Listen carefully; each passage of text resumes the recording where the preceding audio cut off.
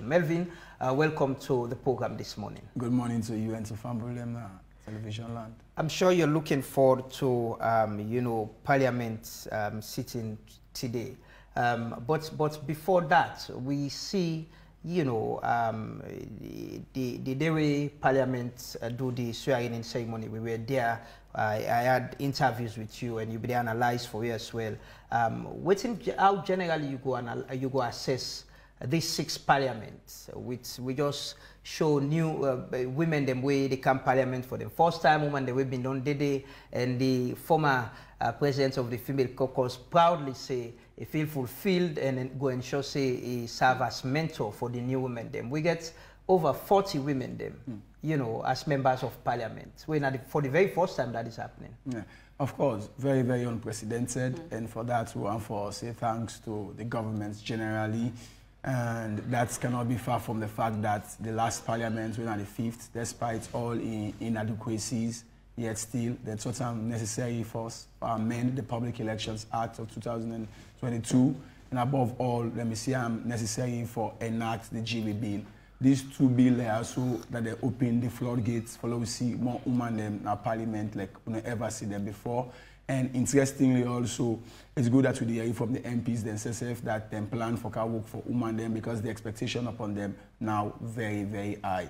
I look forward to see who that will be the leader and how the leadership now the female caucus get for day, because this get for involve leadership vision, this get for involve leadership planning, and of course leadership commitment, because as at now, all the women then they expect see this number are so beaucoup and difference for day. So for me, the first thing I look forward to the leadership of the female caucus is one, but also what will be their work or activity plan. Mind you, the GB bill, people are not going know this, the GB bill gets a time frame for its complete rolling out. So one officer we don't get someone term. I think that's like 2 years for let it roll out in phases. But one thing I look up forward to now for let this female caucus take them as them duty or them picking for follow up the reports as contained in the GB bill where MDAs them for the submit on the gender sensitivity and gender lens. I hope this caucus inside the action plan then go focus on the report and that them MDA they will send the report in a parliament and parliament for sit down and deliberate upon them and get resolutions. If that be, I will suspect say perhaps we'll get something like over 50% of women come 2028. But that being said, let me get the facts right. We have 149 MPs, and if we have 42 women, I am not a mathematician, that is still not 30%. However, the catch there is, if you look at the 135 and you reduce the 42, then we can safely say, yes, we've achieved the 30. So on one front, 30% is there. On the general front, we still yet to, the number of women to achieve that. We've been in our parliament, where the elections happen for the speaker, the deputy speaker, and the speaker being able to announce leadership positions them, for these 6 parliaments. And, the picture is the leadership of the 5th parliament is what we have. Say for Honorable Emerson Lamina Wickham as deputy leader of government business 2, and you get Honorable Tawa Wickham as deputy whip 2 as well. What do you make of the status quo in parliament from the 5th to the 6th parliament? Well, firstly, I want to tell parliament thank you for letting them follow the procedure. But I think so what about talking many people not go like it seems as if even within the SLPP they are not democratic among themselves. I've not been seeing any reason why we not see election. Yes, an internal party decision.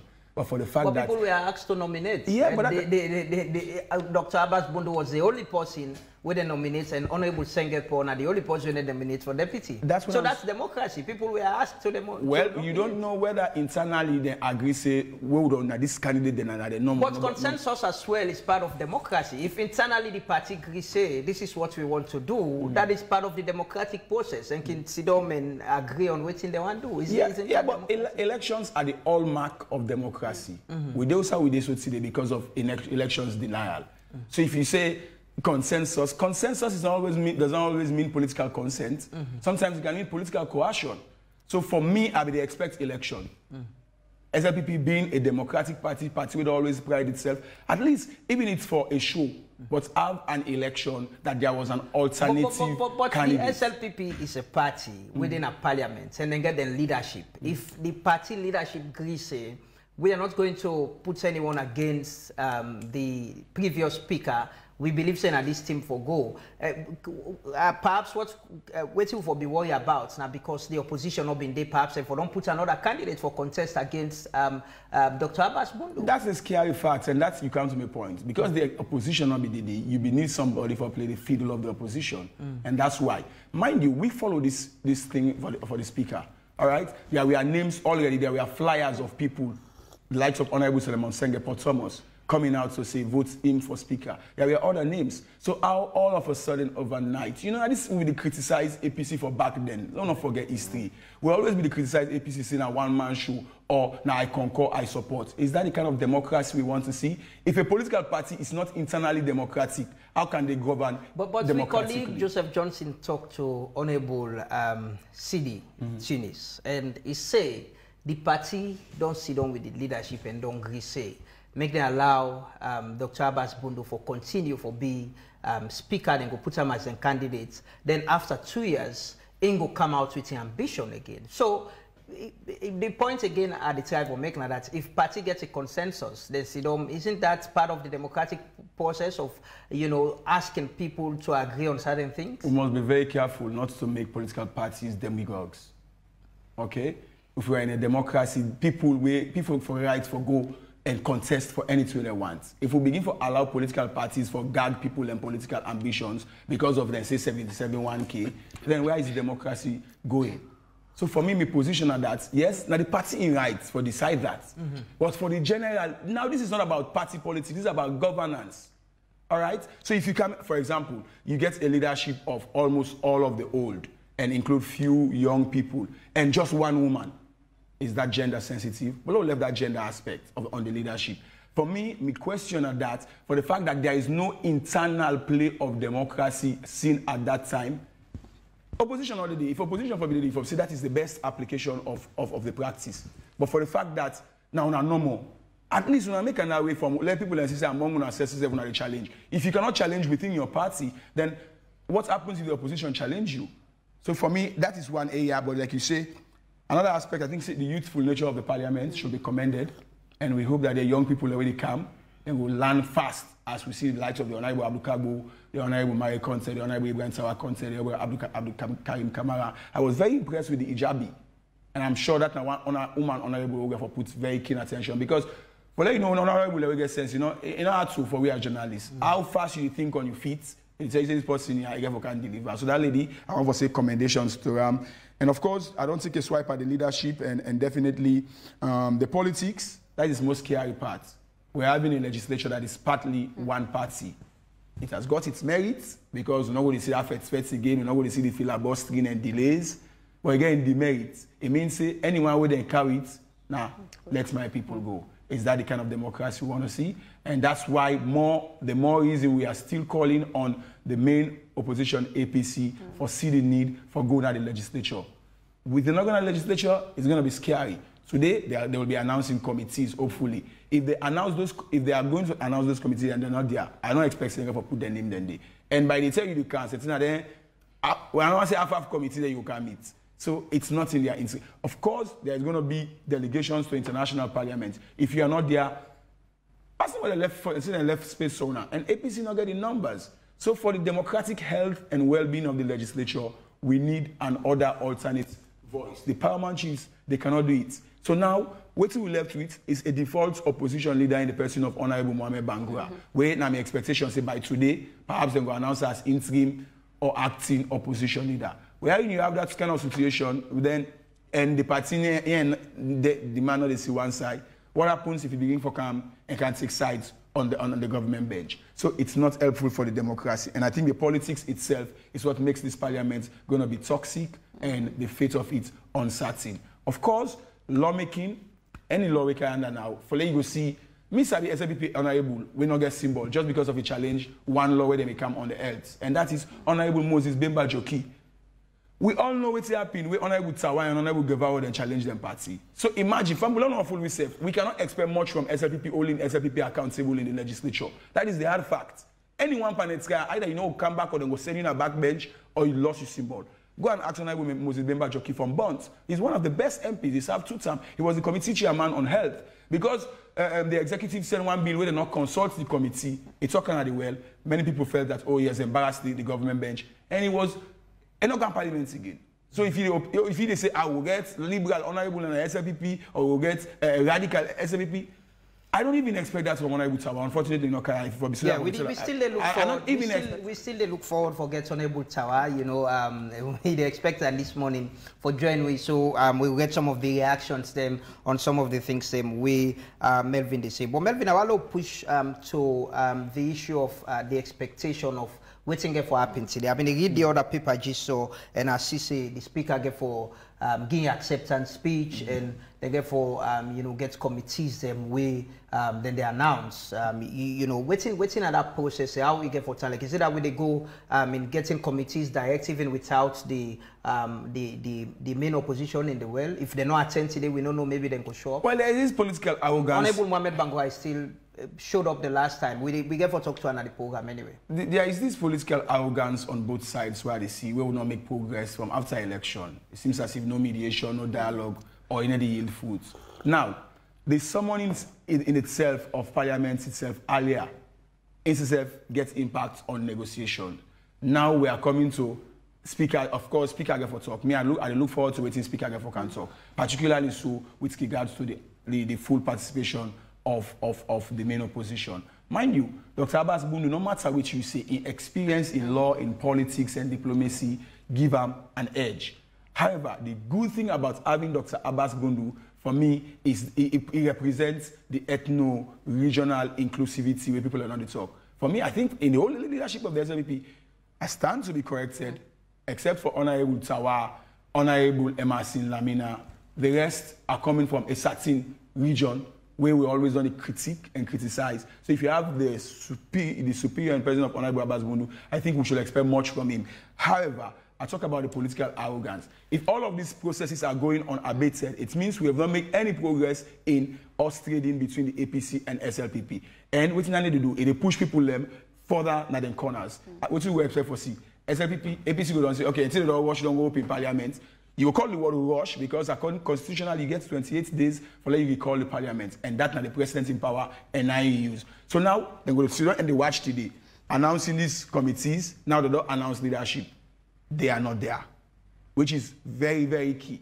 The leadership is now there of the SLPP, but you cannot call it the leadership of the general leadership. We used to know it's not the leadership of parliament. You forget the leader of the opposition, leader of government business, leader opposition whip, all the people and they comprise. But now what we're left with is a one-party driven leadership. Until and unless today they announce Mohamed Bangura, we cannot have it. So the way the process then they go, yes, we all go glad to say yes, nobody can hold the democracy back.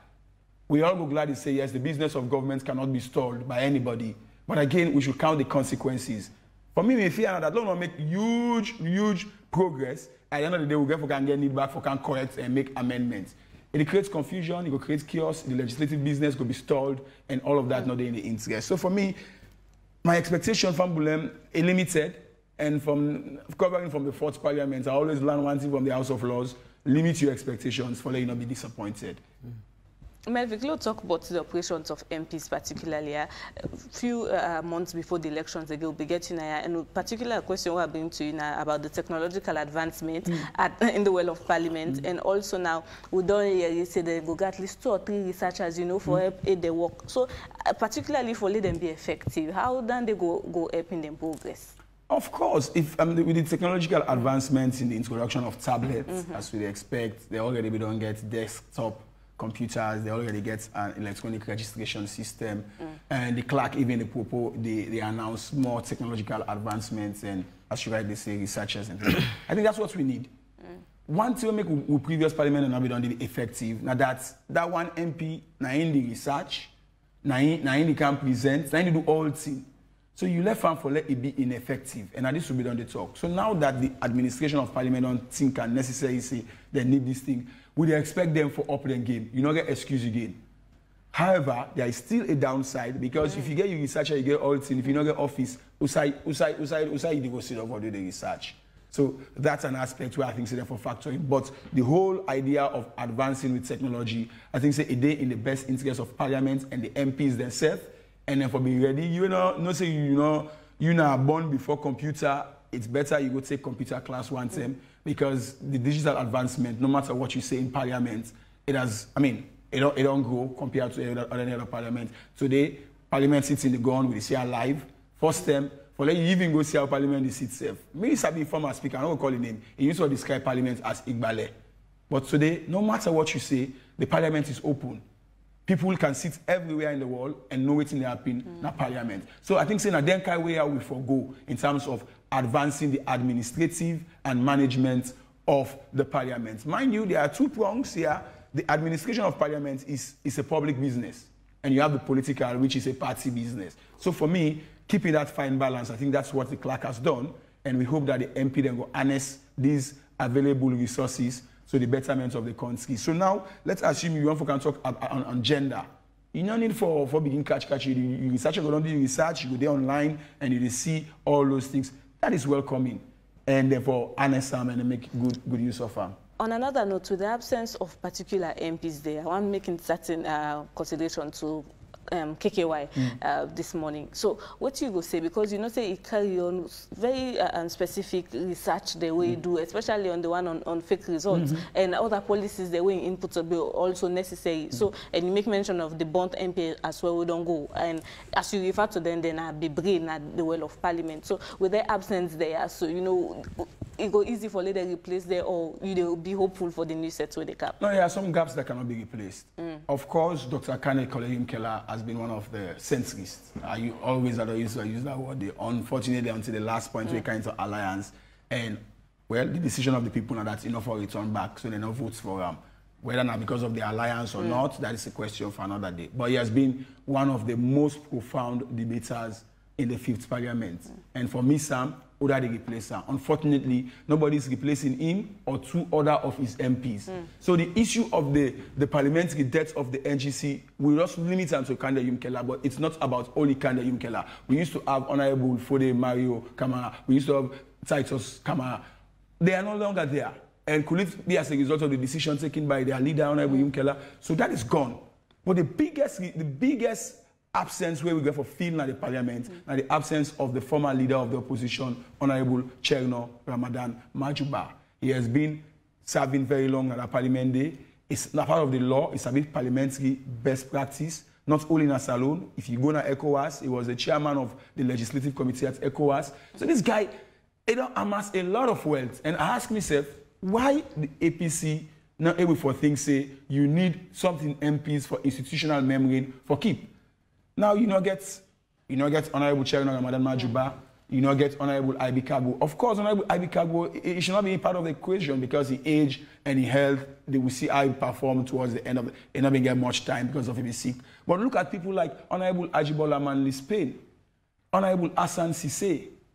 Then a big gap down there for the opposition. And if you put her into juxtaposition with the government bench, I mean, posterity and time will tell, but for me, I see the government bench look get weight past the opposition bench.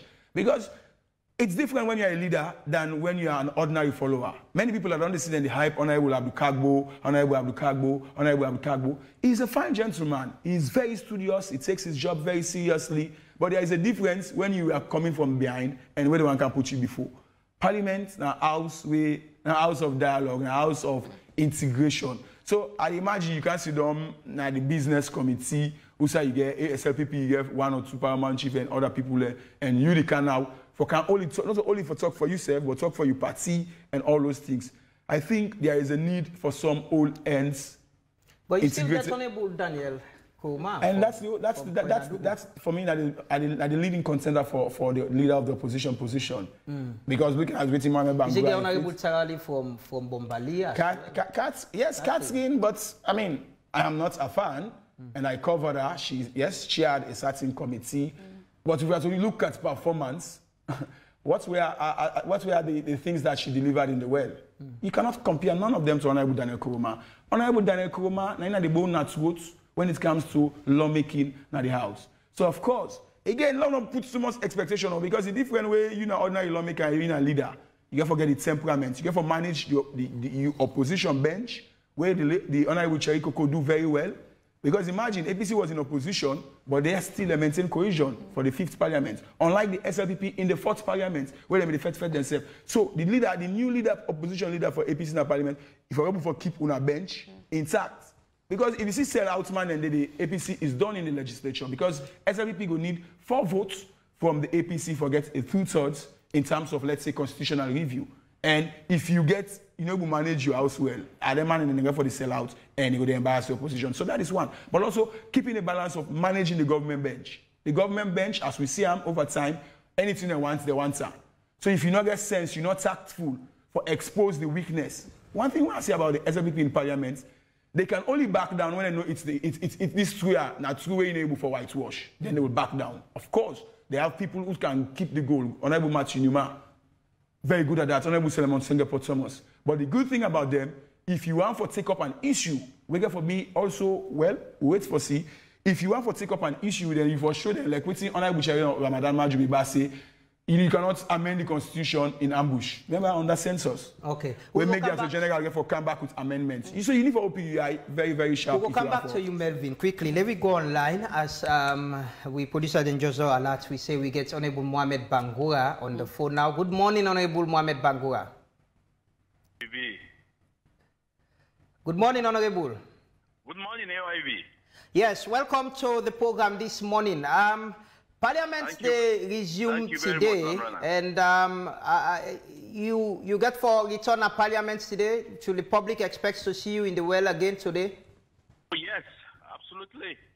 I get for going to Parliament today. I'll continue to do my job as a member of Parliament, as the people and vote for me in for go represent them and do the job we are required to do. Your party pulled statement last week say. They don't institute investigation against you for where you go against them position for go na parliament. What's your reaction to that?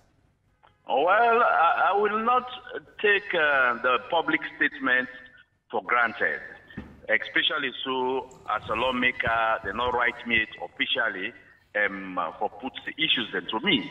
But if I would just respond from a general content, I would say, fine, you know, until they don't put out the statement, they don't make the reasons them, until they get me a letter wherein they will state ABC, where I need to answer.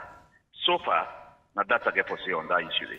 But I suppose you don't read the content of the letter. You perhaps go don't see them around, and media houses them don't report them, including AYV Naya. You agree to the concerns them where the party raised and say you have been part of the meeting, you've been there at the meeting, you say, then agree say no member of parliament not for go na the swearing in ceremony, and you go against that.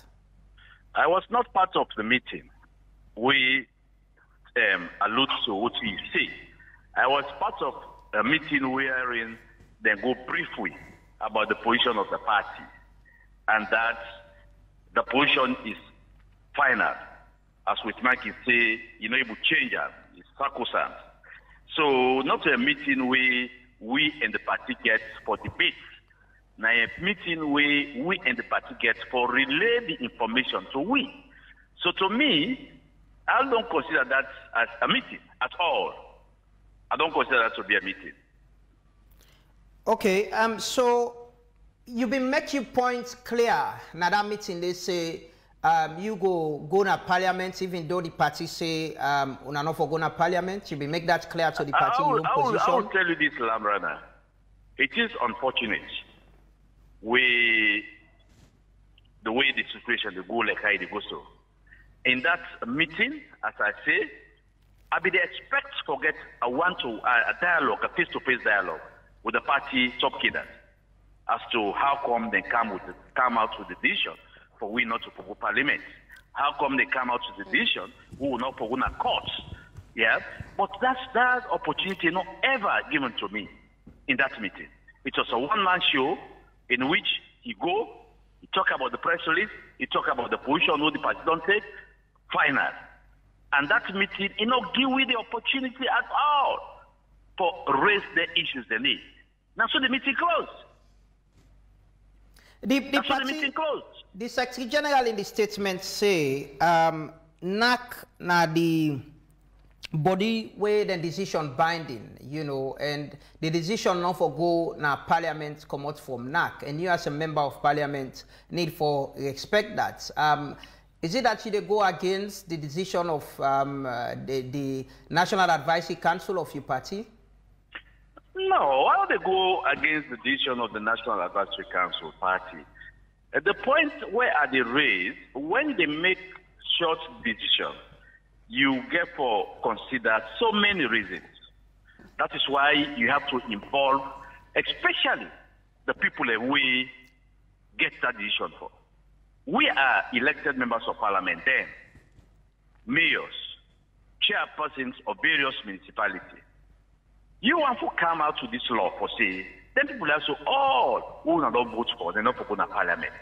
It is just right for make we the councils, members of parliament, we all sit down and discuss. Perhaps in that meeting where we are in, we have a discussion, we forget something better. We for able advice. But the National Advisory Council, and this is not the first time, where they come out with decisions where at the end of the day, they end up affect the party. At the end of affect the party.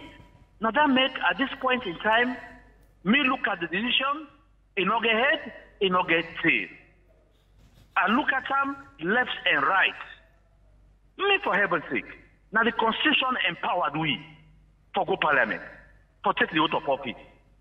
If you the council now say we not for go, if we're able for advance argument, why we not for go? If we not go, what you go happen? But all of that, you know, they not make a known to it. But as I say, I don't look forward for receive a letter from the party office. Then I'm going to address the issues there so thoroughly. But this all happened before the 5th July meeting, Honorable Mohamed Bangura. There was another meeting which we see members of parliament them and mayors and chairpersons and sign and councillors and sign say they agree to the party imposition, but we not been see you sign.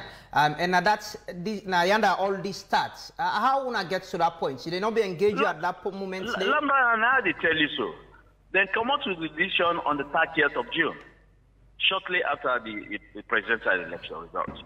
We held a meeting with them on the 5th of June to affirm that position, where they don't take. So there is no consultation. Only the NAC now they decide on what move we should take. And they take them on that. Even the composition of the NAC we make that decision was not well seated. It was not well represented. You mean the National Advisory Council will take the decision? We're supposed for the NLD. But that is another debate for another time. Let's read the final paragraph now, the statement where the Secretary General Police say, is disobedience of the decision of the NAC constitutes a cause for strong disciplinary action under Chapter 6 of the APC Constitution 2022. Thus, the Honorable Mohamed Bangura, along with the APC rank and file and the general public, is hereby informed that the party has initiated disciplinary action against Honorable Mohamed Bangura in line with the provisions of the APC 2022 Constitution. You get any fear, say, the party go take an action where go get you out of parliament? Oh, no, I don't get any fear. I don't get any fear. I tell you, Lambrana, what I do in good faith. I do in the interest of the party. I do in the interest of the country. If they take any action against me, so be it. That's what God say. But the fact of the matter is, me going to parliament is not in any way anti-party activity. Never, I'm not ever campaign against the party. I'm not ever talk about the party. I'm not ever do anything to undermine the party. If they say me go to parliament, now that makes them go pull me is anti-party activity. They have to do a rethink before they take the action. But if they don't take them, we'll cross our party. Okay. Honorable Mohamed Bangura, now we don't move past all of this. What in particularly you go get for say, you know, to members of your party, because they don't elect now, and now the role now for serve the people of this country as you don't go take to the oath of parliament. What do you go tell them particular people and they will still refuse for go parliament? Oh, that's what I'm doing. I always tell them that the country is bigger than everybody. The country is bigger than the APC. It's bigger than the SLPP. And we as lawmakers should know that. Because we are the custodians of the laws of this country. The Constitution is very clear on the roles of members of parliament. We are a different and distinct body from the executive. We know they work for President's Bureau. We know they get paid by President Bureau. Yes, he is the president. But we are there to represent the people in terms of lawmaking. And when they make law, we make law, we know they look party, we make law for the interests of this country. So I call upon them for making them look at that provision, that we are there as representative of the people, not the APC, not the SLPP, but the country. So the people of your constituent, what you go tell them, say, in terms of, you know, your service delivery and the plan to you go get, you know, for impact? I always say this to the people of the constituency, when I get hopes assured that me go represent nowhere, me within a parliament, I go advocate for development in the area, in Karine district generally, like the road from Makeni to Kamakwe. It was in the last budget. Now it's now my duty, alongside with other members of parliament, for advocate and make sure the government indeed implement the construction of the road. And so many things them where Karine district in Ben forget now this new parliament. So many things them. We now the place where they grow pepper, where they grow tobacco, Karine district. All of that don't die. Mainly because of poor road network. So I will tell and say, this 5 years soon I put me in a parliament, I will do what I can do within my powers for advance the aspiration and the desire of Karine people. Honorable, there is 77-1K. We are one of the things that we previous parliaments on the discourse about members of parliament we cease for be members of the political party that they can be replaced. Are you aware of it?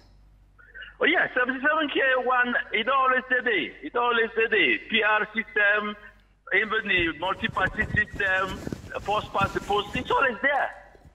It's always there. So I'm fully aware of this, that the party get the right for parliament, that we withdraw this, we member of parliament will represent the party. And parliament will look at them and see if it's visible for men and carry out what the party say.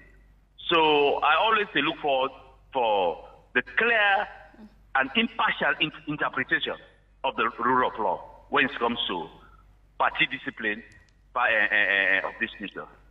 So in case the party expel you or you cease for become a member of the APC, you don't think say that party na the law go be instituted against you? I will tell you, Lambrana, that will be an unfortunate decision by the APC, because knowing who that be and knowing the status in the country politically, it will not be good for the APC for men and lost somebody like me.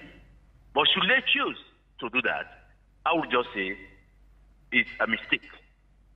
Are you insinuating that you join another political party? Of course, I'm a politician. You know, politics is what I do for a living. Politics is what I do in life. I'm not a musician. I'm not a footballer. I'm not. That's politics. I've been doing for the past 16 years. So if you say you expel me, I'm liable to form my own party. I'm liable to join another party. I'm liable for left politics and sit down as an ordinary man. But that three option is a no option. I want to continue to play politics. Honorable Mohamed Bangura, quickly as we round up with you. The last time I talked to you, you mentioned that this decision where you take, you get engagement, you talk to the former president and get engagement with other people in the party. Since after you take the oath of office in parliament, you don't get any engagement with Dr. Samura or other leaders within the party? No, I'm not getting any engagement with them because me engage them for me to see how we bring stability and peace after the elections. Now that make I engage the former president, I engage Dr. Samura Kamara, I engage some other party stakeholders. But since the decision of me going to take the oath of office, I'm not engaged. First of all, President Kuruma, former president, was out of the country. So there is no linkage between me and them. But Nigeria, I hope for continue for engage them. For many reasons, for make will bring stability in politics. Okay. Finally, Honorable Mohamed Bangura, you don't tell we say the return of parliament today. There is this talk about the announcement of leadership and all that. You ready for taking a leadership role where parliament will give you possibly? Let me tell you this, Lamra. Let me tell you this. Me don't need a parliament for any leadership role. Leadership is a come from God. Yes, in the absence of the opposition in parliament, and me being the only member of parliament sitting there, so the bulk rests on me. Yeah, but that will be on temporary position, on a situation. Temporarily.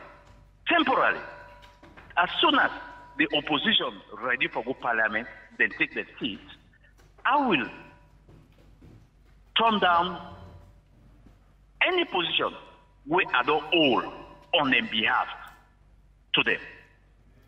So let nobody get it wrong for say, me at the parliament forget position, or at the parliament, I go parliament for take position. Not so that I go there for at all. I'm a content young man. I believe say what you get for you, you get that for you. Yeah? If you announce as minority leader today, will you accept it? I tell you, Lamrana, just like what I tell you just now. I say anything will happen with me, it will be on temporal measures. Yes, I will accept it. In the absence of the other APC MPs, them, I will accept it. As long as they come to parliament and take their seat, I will tell Mr. Speaker that we are at the relinquish back this position. Give it to the party, let them decide who is their leader in parliament. Are you looking forward to your colleagues joining you today? Do they look forward to any one of the other elected MPs and don't reach out to you? I tell you, Labrana, for every day we sleep and wake, we look forward to new things. As I wake this morning, I look forward to the colleagues and be able to join me at any time. Okay. Honorable Mohamed Bangura, thanks for joining us this morning. Definitely we'll continue this conversation as we get a live broadcast from Parliament today after the oath-taking Parliament, they continue today and they will be live on AYV this morning. Melvin, you've heard from Honorable Mohamed Bangura. Any position we come, it will take on temporarily and go ready for handover and back to the party leadership for leader choose who that will be the leader. I think listening to Mohamed Bangura, he seems to be well advised on the situation. He's very tactful, even when he try for corner, he waiting to talk. And I think once you don't succeed for do, now that they play this card of my people. And it's the same card being played now by the APC themselves, that, oh, the voices of our people was not reflected. So these are politicians and they sabi themselves, now they inside themselves. So whatever decision, that would be for them, but they should count the cost. There are two costs here to count. The political cost. You write the speaker, you go for politically removal from parliament. The legal cost. If you are going to use 771K, what are you going to tell the courts?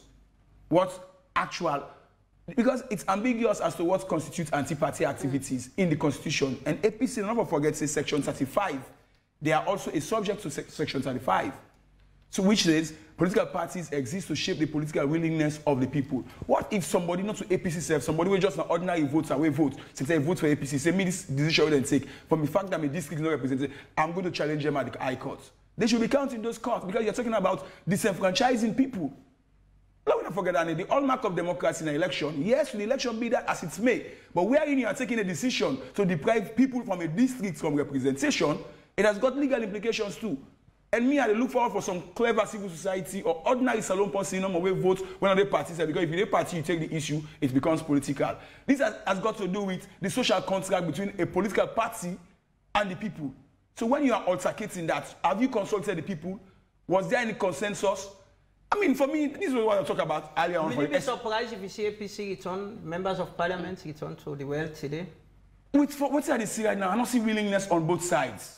I don't see the negotiation, the yield fruits. And you're waiting, Honorable Mohamed Bangura talk. When you listen to the undertone of that, it's everything you say, there were negotiations, there were dialogue, but it collapsed. So what is responsible for that? Who is arrogant? Who is adamant? Until we get anything and they sort it out, I'm afraid. So for me, the optics not look positive. And if APC they go now, waiting they go with. The abstinence already don't take away from the kind of clouds where they forget. Because already they are one of them, Mohamed Bangura, don't, what I would say, it don't muddy the water. But remedy to the situation, go day at the end of the day, you then come. And that is between Marabio and Eskuma and Samoa Kamara. We will talk here for 50 years. If they are not willing to give and take and do political horse trading, it's not going to solve. But again, I'm sure there's not think it makes him be. Thing will be where the two sides go see the need, say this we need that. But how do we have to wait, say it's in well? I said it yesterday to some experts I was talking to at Bookfest. I said it's better to consolidate peace than to build peace. Peace consolidation is easy. You never go begin say, can do DDR, can do reconciliation, can hold dialogue. No, you're just building it, it's there. When you're consolidating, but when you are building it, you are taking it from scratch, and you can only build something that has been broken. So we want to, for one, we say the political peace broke, for maker. It's up to the political leaders, but they must count the cost. Nobody wins in this current political stalemate. Not the APC, not the SLPP. And except somebody want for saying Alex Salon, I will pretend say, okay, it's not okay for the peace and democracy. And over, Mohamed Bangura, they make mention that if we look at the greater good of the country, Salon. However, if they not go again today, it will be another, another loophole. So, over the years, you don't cover parliament, you don't come out from different sectors. And this, again, a very new thing for make they go through as Sierra Leonean. So, moving forward, what in this tell we? Are we going to a positive growth or would they retrogress? No, it's not a steep reversal in a democratic gains. Mind you, Sierra Leone move from what they call a rubber stamp parliament. We move so much so to a progressive parliament. And in West Africa, we are few among countries who get progressive parliament. All of a sudden, after election, Polo can decline and reverse 360 degrees back to a one or almost a one-party parliament. It's not good for the governance. And some of the experts say for the go abroad, some of these things are going to on them. And mind you, there is this second, these are just the first part of the battle. We have the bigger battle with the international community also. And until we sort with domestic politics, who's much we'll get for we begin to talk to the West and Europe on. So this thing is hugely consequential. And the political climate is not stable, it's not peaceful, it's not cohesive, and it's not good for development. You will get all the development plans that you aid, but if political stability and cohesion are there, it's going to be impeded. Quickly, before we can go to the next guest, we don't join me in the studio. I want to ask, within how Parliament get for look like today? The last year we've been there with Mohamed Bangura, whenever Mohamed Bangura comes inside, we get loud applause from even members of Parliament from the other side, being go meet them, they shake here and take photos with them, and the people themselves, the strangers, them, all been the clapping, for them. Perhaps he might be the only person coming in today again. What's in the atmosphere for look like? Well, just the same. One party driven parliament or atmosphere. We see from the gallery and mostly SLPP supporters them the day. Unlike what we used to see before. Like now one half side self, you will more see APC then they go the ala to themselves, you will see them do exchanges. And I keep the parliament vibe and the buzz alive in the parliament. But when you get all just for one side, I mean, again, I look forward to how the can set the sitting accommodation. Of course, always on the right is for the government. But looking at the number of MPs or SLPP get, I'm afraid some of them for the sit even near to some APC. They get more number. They get more number. And that number in a big strength way, I believe say for we don't enjoy the parliament from the start, because we are you get that overwhelming number day. But yet still, you know, get all what it takes to get the 3/3. If I don't be an interesting watch or look ahead. But now that again we cannot even. There was a popular Paramount Chief Member of Parliament. By who? Yes, I think it was one of those people where most times you know, be the coming between when there were issues. You go for miss him? Of course we go miss by coup. But again, I'll be all I'm IS team until that day where I see a chair the APC convention and put lock on. Now I say, hey, this part, so na party picking bing bing. You know, that speaks to the broader issue of the role of paramount chiefs in parliament. I hear somebody talk, the paramount chief then go serve as the second fiddle to the opposition. It's impossible. Apart of by coup, when me sabi, we want to say we can talk liberally. Who's paramount chief will get that mind for go talk against government? I mean, you don't think the worst thing you do, the party MP, then the backbender, you paramount chief, you might lose your staff.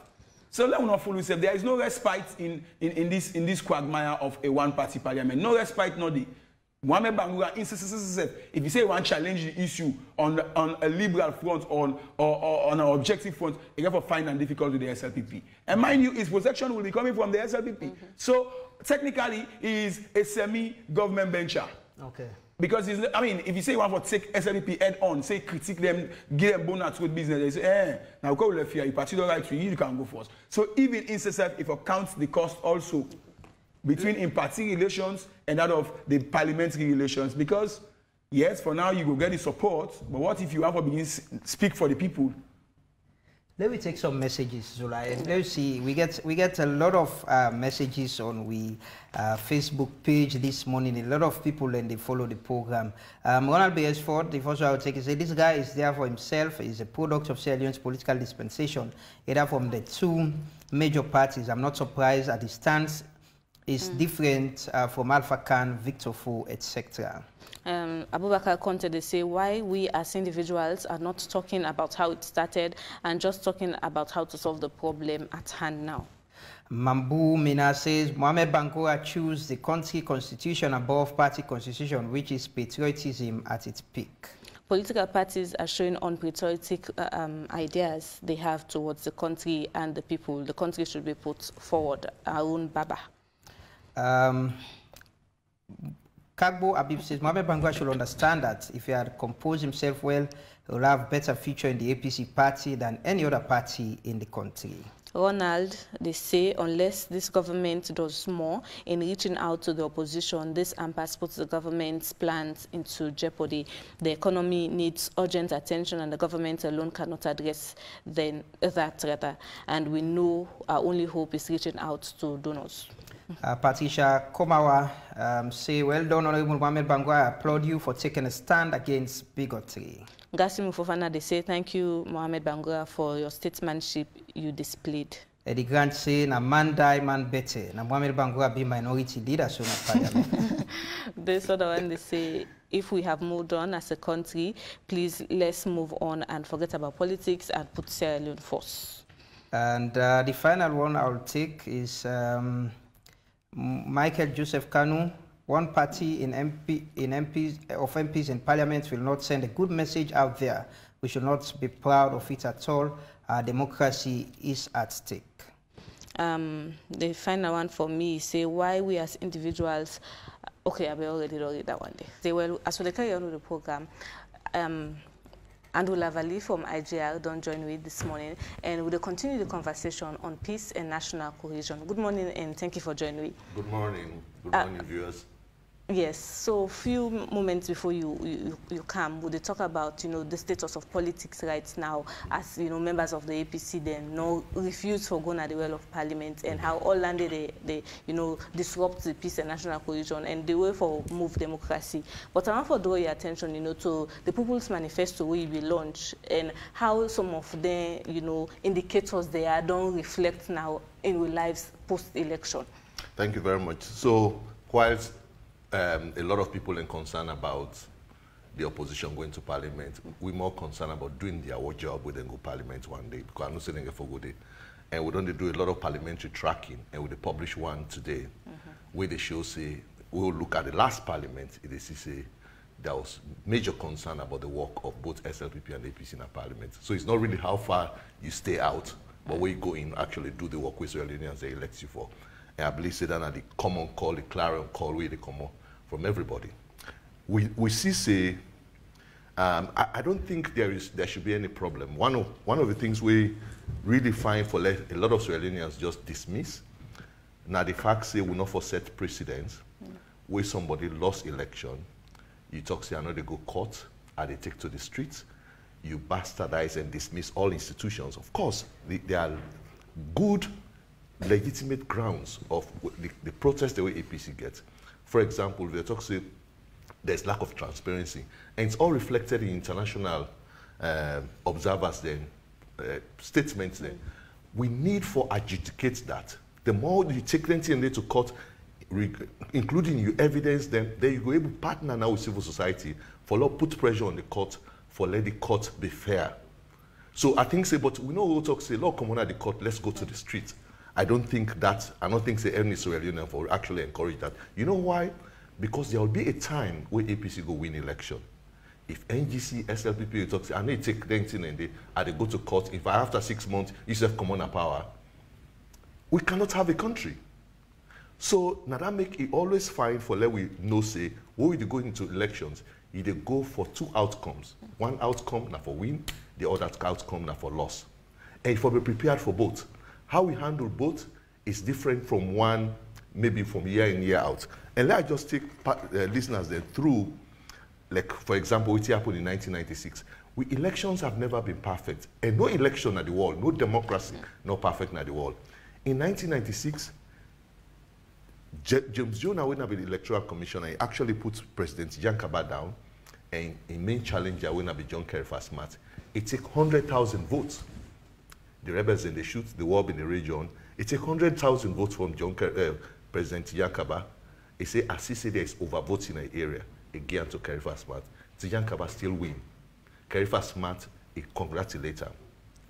But at any time people in the congratulating election, they can get tears in their face. Not for say they smile. In 2007, 5 years on, Solomon Bangura, he lost the election. 477 polling stations, we amount to 250,000 votes. We are 11% of the total results.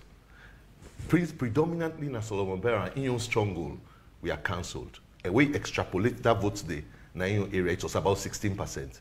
He had tears in his face. Then the JRM, if they go to the swearing in, they go attend President Nkrumah swearing in, they say congratulations. In 2012, President Bio did the same. In fact, when they do the recount, mind you, in 2002, Madam Christiana Top never had the authority for cancel any votes by law. In authority we've been getting now for let people then let it count the votes. Anybody will feel aggrieved, then they go court. In 2012, the same thing happened. In fact, at that time now, they don't repeal the law, they don't get authority now. So when they do the recount, places like Honorable Philip Tete Matondone, he actually gets in seats back, because waiting we see say the RFF forms them, the results form them, and what we do inside the box is different. So in fact, so you get challenges of overvoting, you get challenges of political parties actually forging RFF forms. So our elections have never been perfect. In the context of that voting, the Nine Christian Top say, they announced the results. They announced the results. Then 2 days, President Bio being angry, but after 2 days, he actually go with the body of Christ to President Nkrumah. He congratulates him, say your presidency is not in contention. I think say if we don't get now a new phase of election denial, and I believe that the biggest challenge that we'll get. So not only Sierra Leone, as I talk, Donald Trump no one day congratulate Joe Biden. So not to just alone one. So this year when they talk about election denial phase, if this global age of populism, because now we know they see much of statesmanship we look more to populism and people and they appeal to their basis than being leaders. When they say you're a leader, now when the people in the talk say, no, now this one say, no, this is not good for our collective interest. I'm going to move away from. If Vice President Solomon Bangura be listening to his supporter then, enough for them congratulate. If you be listening to SLPP, enough for them congratulate Dr. Ernest Bai Krumah. In 2002 as well, when Ernest Bai Krumah lost, he turned around and congratulated Ahmed Tidiane Kaba. You know what happened? The relationship between he and Dr. Ahmed Tidiane Kaba improved. They become one of the most influential parliamentarians, heading a number of committees. So it behoves with leaders for show leadership, not to followership. We know we talk say no because I get somebody who is based abroad, he go harass me through social media by making, I cannot be a leader. You have to be a leader. Andrew, in all of this, you don't talk about the role where moral guarantors them play. You know, like the body of Christ with Solomon Bangura and all of that. You know, we don't talk about dialogue. People from the opposition, Mohamed Bangura and others don't call on the president, the former president, and even Dr. Samuel Kamara for a dialogue. The body of the Interreligious Council as well. But we're still, they get this stalemate about, like you say, people still aggrieved and not accepting the results. Are we at a point where we don't get people for actually come between with political leaders them and bring them together for get a dialogue and understand that the interests of the country pass everybody in personal interest? Of course, you know, dialogue can normally be where leadership that they fail. Where leadership they succeed, you don't actually need dialogue because everybody they know say the country interest is there above everything. Unfortunately, at stake now are 8 million people where their concerns are not recognized.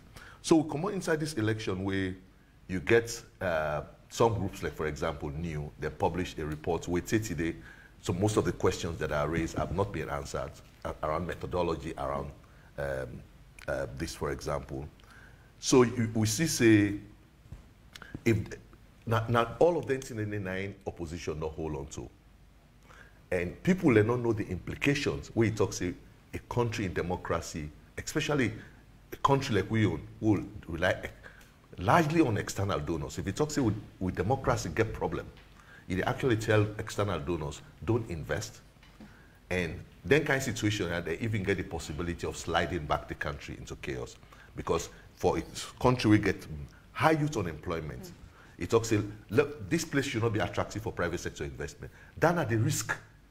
And you know what, some of we get with colleagues within New, we actually respect them, and I think say they do some fine work. One of the things that they ask really, find law critique, waiting at the accuracy of your questions. Are they in research? If they do 700 and forget about the statistical questions, accuracy of statistical questions, where they're not able to answer at all, because there are questions around margin of error, you know, level of confidence, where not really reflected. And by the way, so the NDI even talks, say, this is not an experiment. There is no way America will do election, then after the election, somebody, I don't do a survey of the one way they vote. That result, they is wrong. Who's America would treat that seriously? Say, I don't do a survey. But let's even assume it's right. Where they recruit workers. I don't recruit a lot of research staff. Where you recruit, Boku of them at the Southeast can be SLPP. Boku of them at the Northwest can be APC. That's how our politics is. So if, let's say, 5% of them at the Southeast or 5% at the Northwest, they become so enthusiastic about their party, they give you wrong figures. We know the insider box, that data they wrong. And because of that, the fluidity of the context, how fast you want to announce that result, you know they get time for validate. When I say IJR pool one poll where they talk say we get 56%, we took a lot of time going back, fact checking, verifying. Nobody, I know I assigned you to Rubane Road Namakeni for interview 8 households. They come back to me say, no, 4 of those households saying that they vote for SLPP. I'll query that data. I will just need to look back at election trends. But that particular polling area, they will send another person. New not been get that opportunity. Not that, so what would they look back if I don't know, what did we get wrong? Because in our final months... But the issue about data and irregularities with the election is not only with new. Obviously, they not do PVT. The issue with all the observers and they raise two things. They raise things around transparency in the tallying process. And of course, that is legitimate, and we didn't even call on the Electoral Commission. Then concerns and the way APC they raise, let those concerns be addressed. If they talk, say, publish polling station by polling station results, it's our results, it's not yours. Publish them. You know, but one of the things we hold on to, everybody across the country, they talk, say, including new, they talk, say, President Bill actually led in the election. I think, say, the only issue we new get, we're different from the rest of other people, is say, no, enough of them win first round, the election. So nobody need to talk, say, Samora Kamara was above President Bill.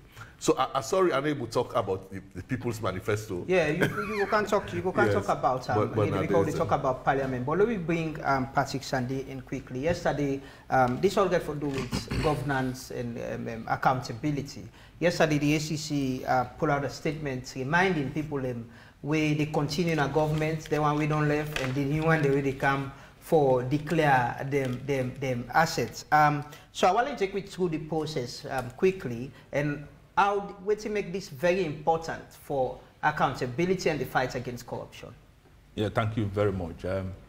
You see, Lamrana, as you rightly say, this is very, very important for the fight against corruption, because when you even look at that section of the Act, they talk about integrity in public life. So the ACC will get the mandate, the statutory mandate, for ensure, say, public officers they declare their income, assets, and liabilities. See, I'm fitting that this is but right for let the public know, say, therefore declare. Public in the sense, the public officers. So we urge them and we remind them. But then the amendment will happen to the Act of 2008 actually reformed the regime, the asset declaration regime. And therefore, you find out that specifically now, we take the public officers through for know if at all, when you declare, what will be the penal code. As it was before, it was quite a long process. But like, for instance, with the administrative sanctions. So, but like for those where they take up public office newly, we tell and say 3 months as provided in the Act, you for do the declaration. Of course, that are taking the oath, because you therefore go through parliamentary approval. You don't know if they approve you or not. For those who they come in. The one then where they exit, therefore do exit declaration. We shall say, when also you may take up office, you do the declaration. And now the amendment make provision for biannual declaration, and you be the do down the wise in public office, or you can even update you as a declaration. So, and then now you be left, we also need that, because at the end of the day, we will be able to do an analysis, a verification of those assets, and know actually what you had before taking public office, what you get wise in public office, and as well what you left, as you are now going out of public office, as the case may be. The one then, as you say, where they continue, it is as if you are continuing. Next year is the declaration year. So you can as well do that declaration. Then for those coming in, for do fresh declaration. And the ACC don't become very clear as well. If somebody not do the declaration, if you come into office, you not do the declaration 3 months, then we will give directives, because the amendment makes that provision. We do the directives to the Accountant General, the HRMO, or any authority so necessary, for let them withhold your salary. The same for those with the left.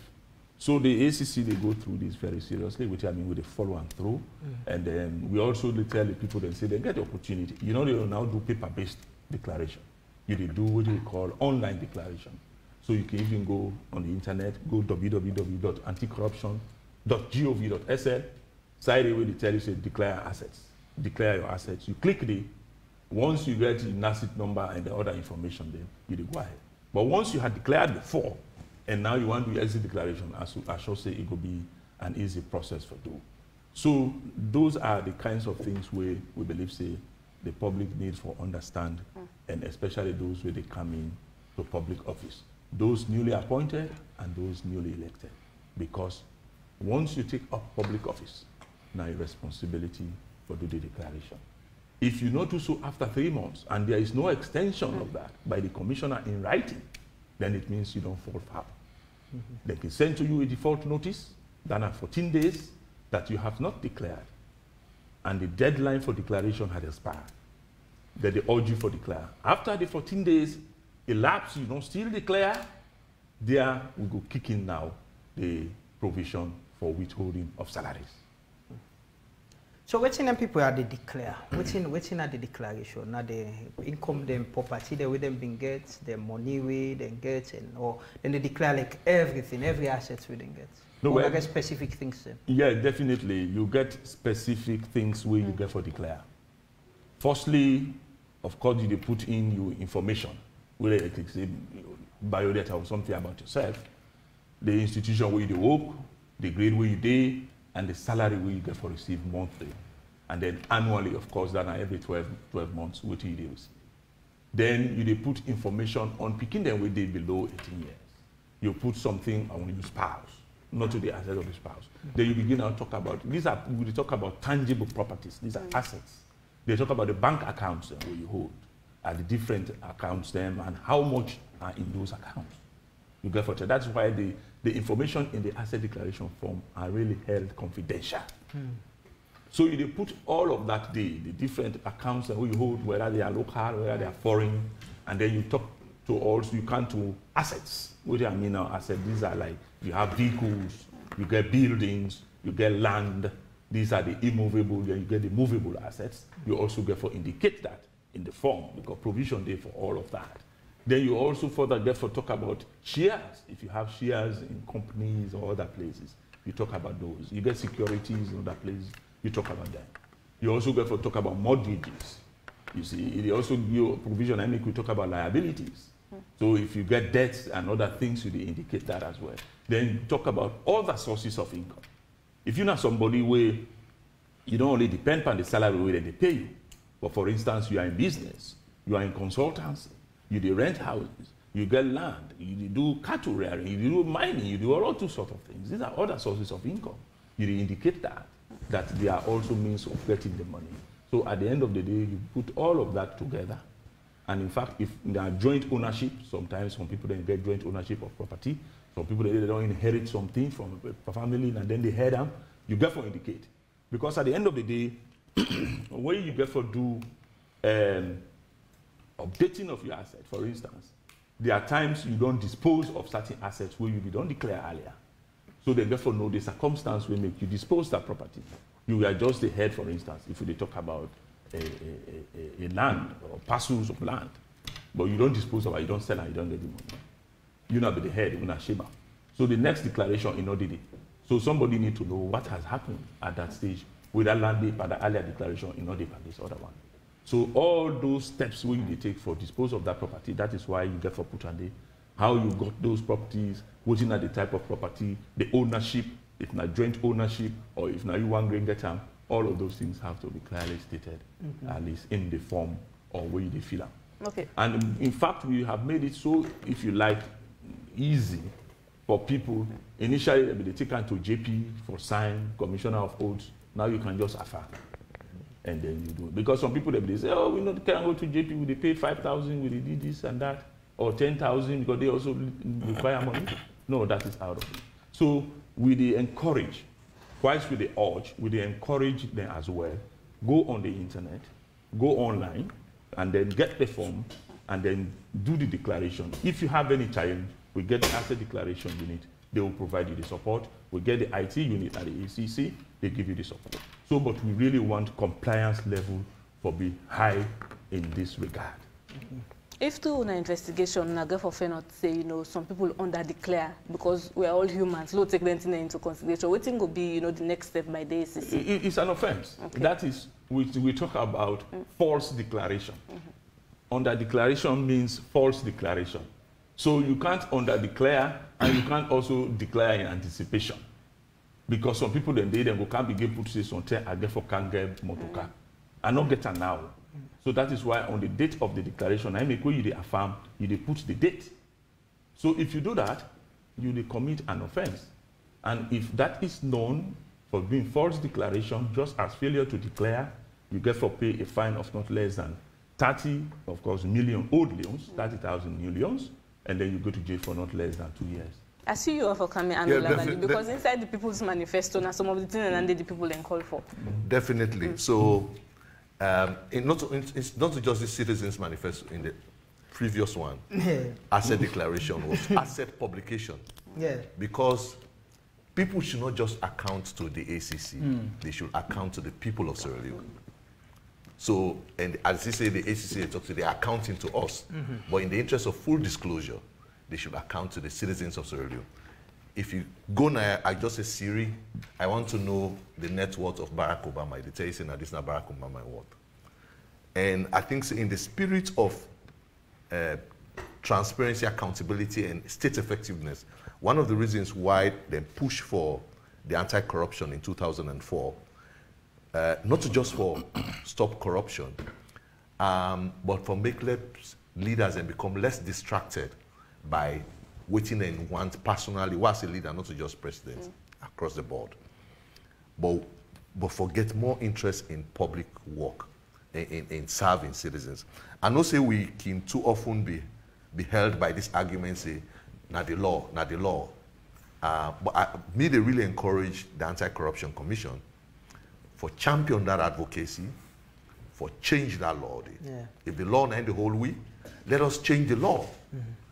We had an opportunity 4 years ago, we'll repeal the Anti-Corruption Commission. And when I talk about for declare sensitive information of citizens, like for example, how many picking that you get. If somebody don't go born picking a street, not that we want. Not even the bank details, the bank account, but just that person they work. At this time, now been 2 billion in income. We the end, now 3 billion, now 5 billion. Now be 20 motorcar, but we the end, now 50 motorcar na end. Just that. So the public will know and able to track within the person coming in and within the go out. Particularly, I want to ask this, like you say, we had an opportunity with the president as well. President Bill has been somebody who been, give assurance saying declare asset. But when it comes again for the declaration of the assets, it comes back to the law. The argument was the law not provide for him. It can feel for them or not, but the law not provide for him. How do we get the public to understand that this person will come for salary? Now this amount of value come with, and now this they go out with. Now we get people away the left government. We don't know waiting they come with or waiting they left with because everything is just to the Anti-Corruption Commission. Well, you see, as we just say, the law make that provision. But in addition, as my brother Andrew also the state, he's a civil society person, and I'm sure the advocacy will hide him. But why the law, they say you only declare to the ACC, but honestly speaking, except because people want it maybe to go out at the time you declare. But even when the documents are with the ACC, you just get for you certain steps before you access them. Of course, it is still the law. Because if you go to court, for instance, a judge can ask for somebody's declaration to be made public. Why can't we have a system where the ACC can say this is the words of the person? In terms of transparency, then at the ACC website. That is where now I say the law not give me that provision. But with all this time, why is the ACC? This is the People's Commission. This is something the Commissioner has been saying. This is the People's Commission. Now they try for, ensure accountability and transparency. Why is the ACC itself, like Andrew said, is not pushing for that amendment? So the public self go understand, say, this person where they take public office, now this value they come with, and when he or she is leaving, now this value left with. So the public understand if, when last the ACC indict anybody for unexplained wealth? How many people has... it has taken some time.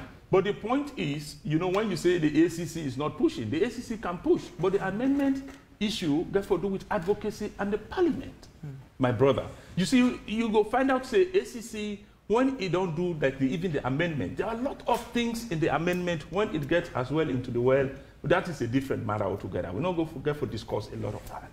But what I am saying is, as an institution, ACC, we are always ready and determined for see the right thing happen for the people of this country. So now they say, as the law they provide, now so we they go. But if for any reason they say they are changing it, we definitely will work with it, because at the end of the day, it helps us a lot. And I also say, the asset declaration, yes, at the moment we see and say it's restricted, especially to members of the public. But if for any reason, and they still say this, a member of the public or anybody want an information in that asset, you will get it. But you see, sometimes, Lamrana, people knocking one for move a little bit. What I mean a little bit, for use the existing laws. For instance, you have access to right of information. There are certain times a day, for instance, ACC, where would they do press release? Will you know, for strategic reasons, we say, no, this name will hold on. I remember sometimes you are talking about, oh, would I pay money to this transfer building? Until later we have to say it. Why can somebody not say, for instance, we get right to access? Go to the access, write ACC, provide this information for you. So what I am saying, no, listen, Andrew, what I am saying, there are times, let us use want deterrent. We want existing. No, let us use waiting at the existing infrastructure and do it. When the ACC wanted the law to be amended, the ACC pushed for it. They went to Parliament. We get a new law with the new commissioner. You know, that is what I think and we need deterrent. You see, Lamrana, you may not say all here, this is not a public. No, you're talking to the public. No, yes, this is a public institution. No, what I am saying, when it comes to the law, when it comes to the law, in terms of all what you put, it's not all what they pass. Okay. That is the fact. Lamrana, we have been tracking ACC through the Afrobarometer. And the ACC have been doing very well on the Afrobarometer. And they just say, then score will really increase. The ACC score will just stay high out there if they add this to their agenda. You actually create a deterrent. Because when we talk about corruption prevention, there is no better way for prevent corruption if right at the front end, you don't talk, say, this is the deterrent, this is no-go area, so there's zero tolerance. So I think, say, we actually need, it should not just be a civil society agenda. It should be at the core of the anti-corruption strategy for, say, anybody when they come in the net. I mean, they talk about 1 million or 1 million people in declaring assets. You get around 200, 300, 400 people. We focus on them and then the one they willing to deal with 80% expenditure, 80% revenue. Yeah. How would they make sure, say, then one day we drag them into the net to talk, say, law focus asset declaration reforms on the wire. Law left, then teacher no need for published assets, right? Because it get little effects on the economy. So now that they really, that for be broader advocacy. If we do that one day, I think so we go tick the box with the public in a big way. And with the country, but teacher not declare. The low grade 7. Let me get something. Okay. Yes. We don't get a situation where we get the ACC and Parliament. PSC. You know, there is that drag about. Especially the Auditor General's report. We've got those situations, even though recently we see them they collaborate, but we get that situation and the URA gets the power for all people accountable with the audit reports and all of that. From the Parliament perspective, you know, you don't cover Parliament for a very while now. How do we address this issue about asset declaration and holding people accountable when the name go in an audit report? Firstly, when we make laws, we will look at existing laws. How then synchronous, how then fit, or how then they at distance and harmonize them. In that case, there's a need for harmony. Firstly, Parliament gets much power than the ACC. Parliament is a creature of the Constitution. ACC is created by a secondary legislation. So where you talk about the ACC doing more of the work, then it means saying that because we get a weak public accounts committee. I totally agree with the ACC on this. But one thing we will not need to forget, ACC, this act will then get, so not to themselves change out. I was there at the Bank of Salon Complex. Yes, then we get the technocrats, same way they work with the draftsman's office at the Ministry of Justice and Attorney General's office. Here is the point. The point is, until and unless we political leaders, they're willing for showing, ACC, civil society can make the loudest of noise. If they are not willing, they are not going to do it. There we are pitched on that assets should be made public. But when a company, when they're going to committee stage, he's absolutely right. Lawmakers from across the aisle, they agree, say, no, this will not make us sue. So ACC might want it, civil society might want it, but if the politicians are not ready for it, they're not going to get it. And mind you, not to ACC themselves change their law, not the executive through other arms, through other related bodies. So I think we should focus our attention on one, the president, if he's willing, of course, the Justice Ministry will be willing, and of course, ACC will not have any option but to just follow through. So that is the bigger picture, willingness of our political leaders. No, I disagree, because normally, people they always get the government to they deserve. So actually, if we get a broad coalition between civil society and the anti-corruption, that noise we talk about, that noise was never loud. You understand? Eh? We actually need to get a loud noise for say, this is what Sierra Leoneans want. What they talk about the Citizens Manifesto.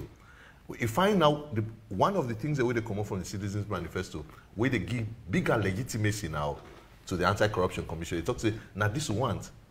Let we develop joint, I take your point that there is need for political will, but political will can be generated because too often we not can get leaders that we want for go against what citizens they want. So now I make it fine, let we left with politicians then, they always want for do what they want. But now we citizens get for demand standards, we demand better. And then that change they go on day. If you look at the New Direction Manifesto in 2018, page 56 exactly, they talk say, I will make my asset public. It's in a manifesto commitment. So, yeah, but it not come to pass. And IJAG been get the consortium then been gets the commitment from the presidential candidates in 2018 for openly declare say then commit say then go declare the assets, and we had that opportunity there. That was the time we had the amendment of the ACC Act and law. You know, that was an opportunity for let we get that and make them open and public say. Almost they can't reach, we go understand saying that you value this. Like waiting they buy player. And go no almost then they buy the player and almost then they sell the player. But now people are declaring their assets, and we, like I asked earlier, waiting at the turnout with especially people the way they exit, people the way they left for understand waiting at them in car with and waiting and they left with. No, certainly the compliance rate has been very good in terms of the exit. Even the entrance declaration, we don't get compliance. And as maybe some people need for also understand, not everybody they declare. Let me put the focus on the politically exposed persons, what will they talk about, and the financially exposed persons. So that means we narrow the scope. But for exit, you know say you get for really urge them. But the amendment we don't now make instead of the time of your anniversary, we not be 1 year, we don't make it as well 3 months. Where they exit. And you got some people where they take position, public position, as the Sakami don't travel out of country. How do you get those? Well, that's why you have other benefits you go get. Now we don't make them very clear. Penalties that they would invoke, including criminal prosecution. So you feel say you want your benefit.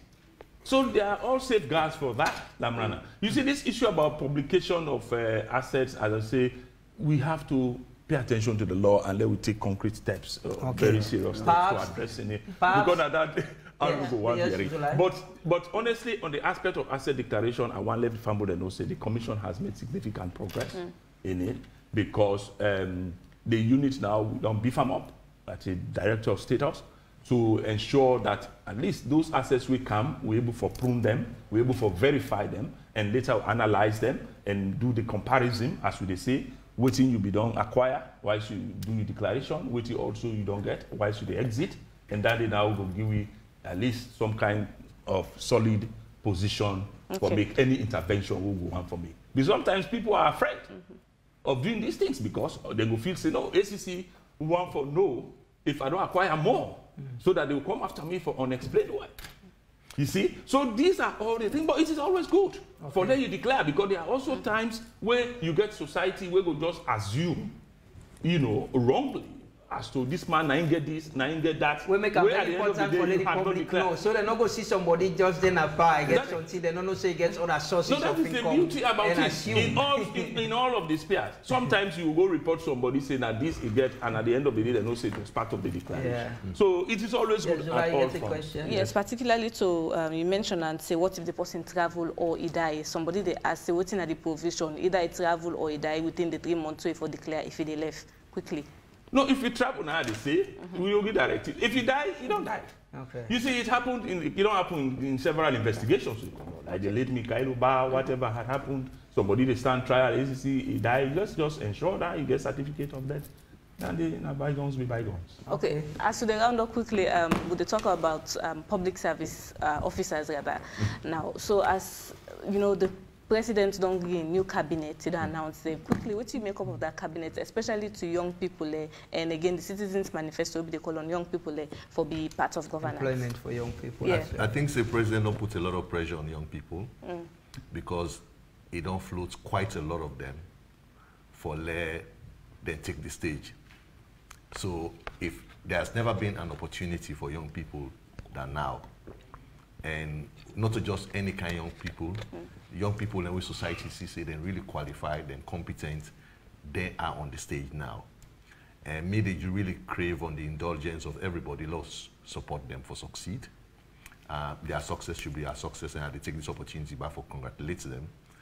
And I think if you look among many people in our SLPP, they talk, say, no, them people they are not really embedded within the party.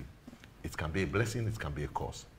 Sometimes because of that, they don't get the trappings, and then we're able to take decisions, we go make things happen, faster. So I believe, it's good. Some people they talk say experience not there. They don't get much experience. Then I want criticism way are they largely from the public. Another on the flip side, some people they talk say that, but they really have enthusiasm. So you can't get all in one. So I think the future of this country really they in their hand, because really at the top of her, it's a very young person. David Senga, we watch in the pecking order. You get few experience hands inside that one day. So they talk say you don't give with faith to people that we inexperienced. But you know what? The Bible say out of the mouth of babes and sucklings, now they the truth and energy they come. So sometimes just maybe, now they want to go able to walk the trick. Because young people, this has been, even when they write the TRC report, they talk say, now we deprive young people of opportunities. Now it make them go to bush, they not get something.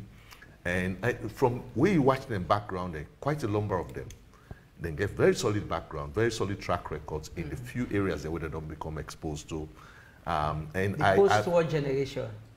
Yes. Yeah. So I believe say, side and get the support, I believe say they can deliver. And once they support, not to how much time you ask them for money, not to how much time you pressing them, but how many times you push reforms and tell them, no, now join together and push the reform. Like for example, the anti-corruption, and I want to let the young people and they let them join with this asset publication. Let them really become an example.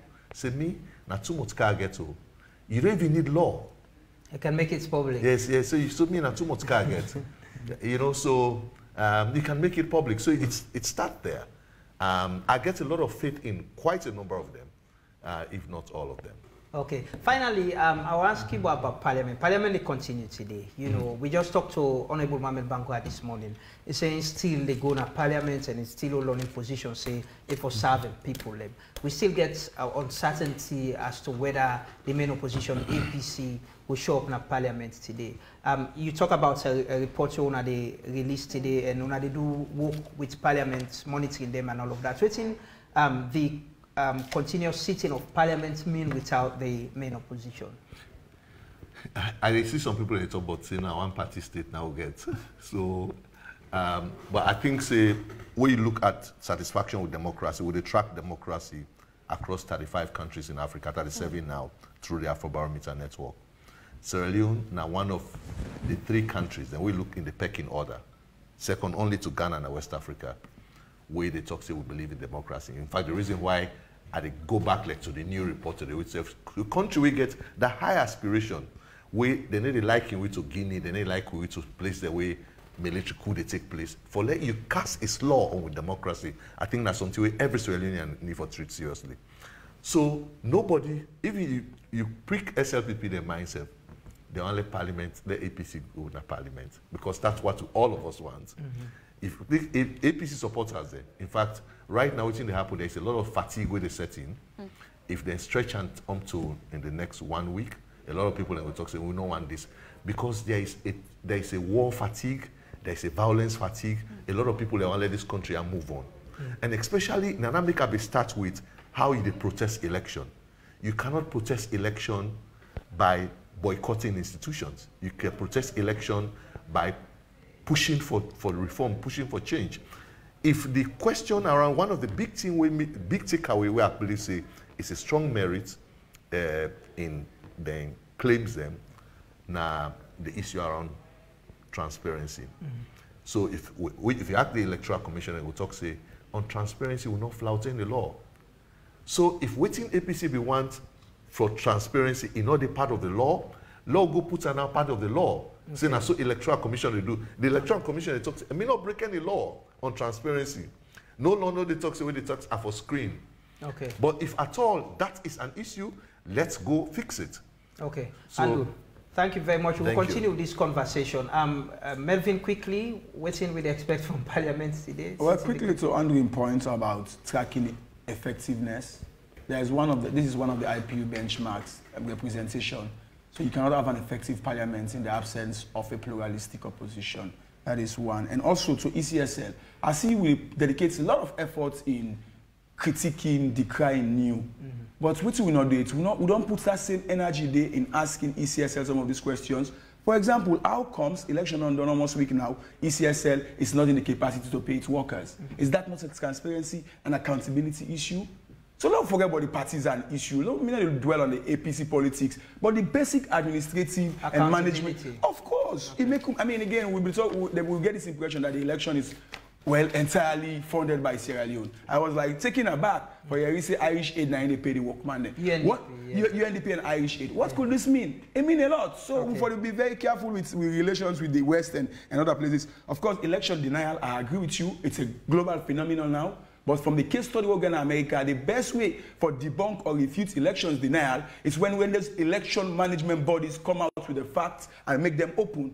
Donald Trump now will for survive for twist the establishment because the facts were there, even when they call for a vote. So that is how if somebody deny you, though you not prove are wrong, then definitely we will continue this conversation. Definitely we will continue it as we post-election conversation. We get for the Bangura back for continue the discussion on issues, very critical issues.